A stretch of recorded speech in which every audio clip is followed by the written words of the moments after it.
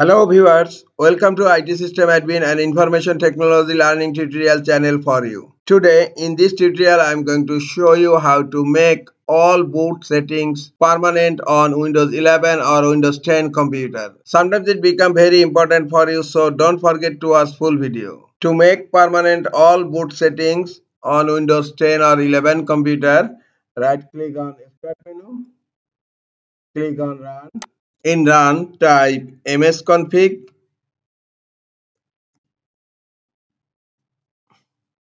Now click on OK. System configuration has been opened.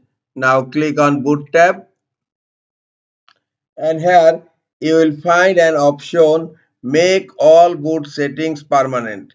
Just click on the checkbox and then click on Apply. You have chosen to commit the change you have made in the Boot tab, which include all current and previous changes. This will make those changes permanent, and you will not be able to undo the change at later time. Are you sure you want to continue? Then if you are sure you will continue, then click on OK and then click on Apply and then OK. After clicking OK, then you will be prompted to restart your computer. After restarting your computer, your all boot settings will be permanent. This is all for today. Hope this tutorial is helpful for you.